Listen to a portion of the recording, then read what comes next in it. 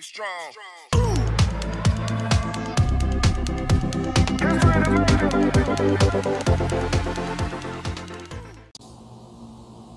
Alright, now we're going to install the remote desktop services. So, ganun din, punta tayo sa dashboard, and then add tayo ng roles, and then next tayo, next, same procedures lang po, and then hanapin natin yung remote desktop services. Yan. So, next natin yung remote desktop services na yan, and then next tayo, next. So, may isama yung desktop licensing, add features mo lang.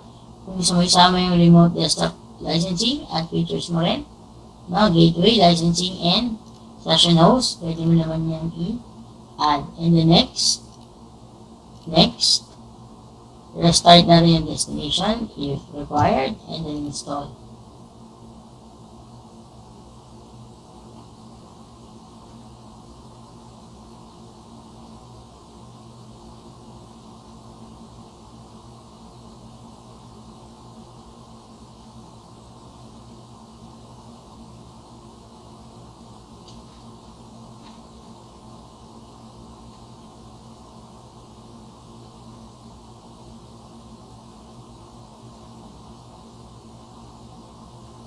Alright, so kung saan nag-restart ang atin pong server.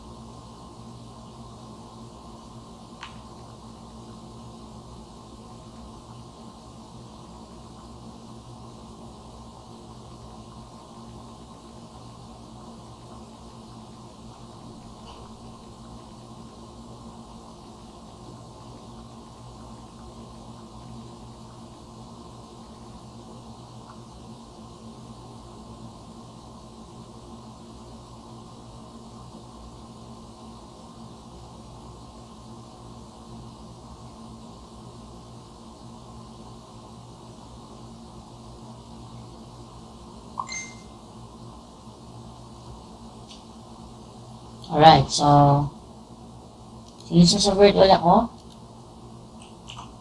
palitin muna natin, and then input ako ng insert control alt delete para makapasok tayo sa server natin.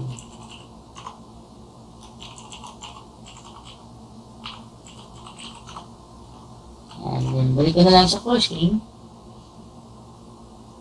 So yung continuation ng yan, yung continuation natin.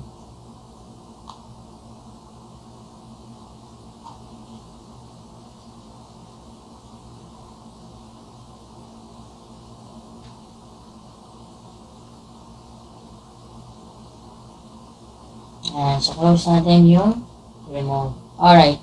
So bakit ba tayo nagre-remote? Ito kasi yung scenario na, for example, wala ka sa trabaho mo, and kailangan mong i-remote yung server mo kasi may pinapagawa sa iyo. So definitely hindi yung server ang nagre-remote sa client natin, kung hindi yung client ang dapat na nagre-remote sa server, Kasi administrator ka na, ikaw na yung server, sino pa bang i-remote mo, So yung client natin ang dapat na magre-remote. So meron tayong dalawang klase ng remote, yung isa yung nagko-close yung server mo kapag administrator yung ginamit mo.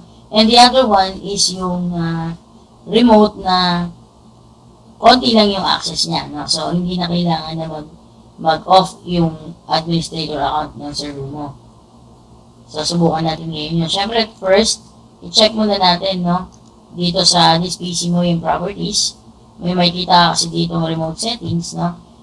Pwede mong i-add yung users mo dyan. Yan. So, add natin yung users natin. Check names, yung domain users, ilalahat ko na po. No? Okay, and then okay. And then okay. Then next, para mag-grant natin yan, no? Kailangan po natin puntahan yung security policy or secpol.msc. Alright, so under ng secpol.msc, meron tayong local policies. We have the user right assignments. And makikita nyo dito yung allow logon to remote desktop services. Add natin ulit yung ating users and group.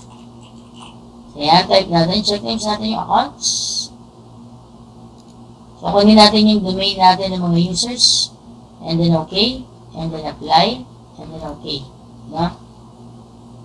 So inalaw natin sila na mag-remote sa atin. So let's try it on our client. Pasok muna tayo sa isa sa ating mga client.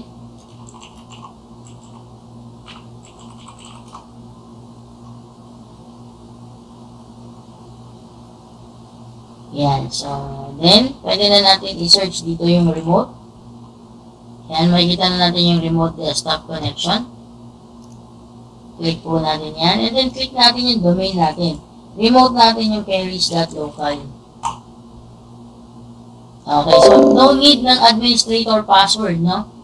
Since naka-add yung aking user, hindi ko kailangan na pumasok pa sa administrator account. Kung may kukunin lang naman ako dun sa backup drive niya, no? So, pwede ko na gamitin yung password at yung user na ito.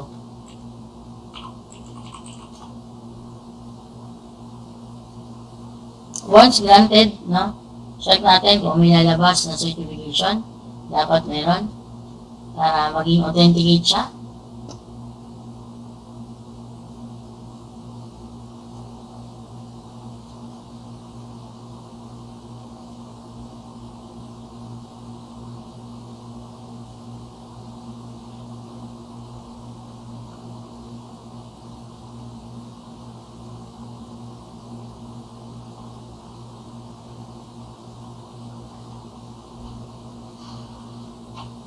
So, click natin yung yes.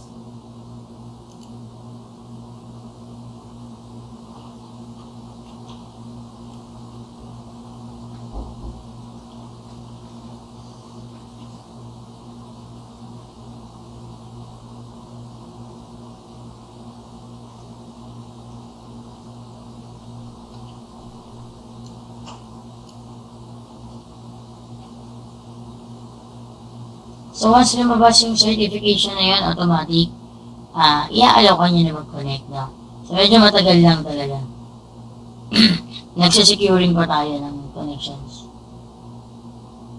So, there you go. No? So, habang pumapasok yan, puntahan natin, ito yung server natin. So, hindi naman siya nag-lock, no?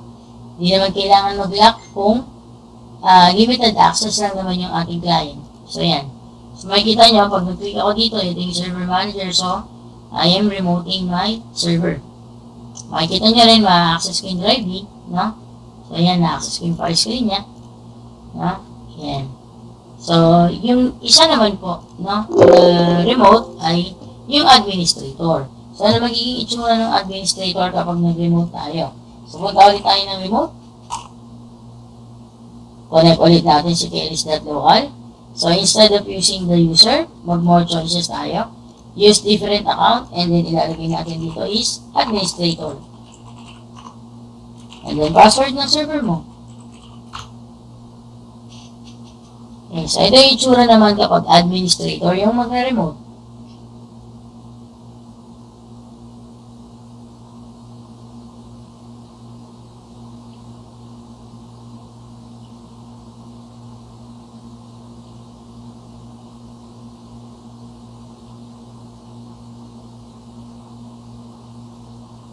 Alright, yes natin ulit.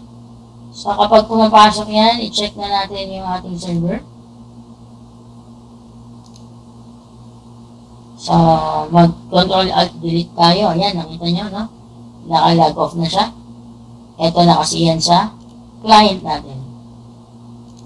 Yan, ito na yan. Naka-remote na tayo, no? From our client. So, kaya nakikita nyo yung dashboard. Yan. No? So, pag administrator, naglalak po yung ating server.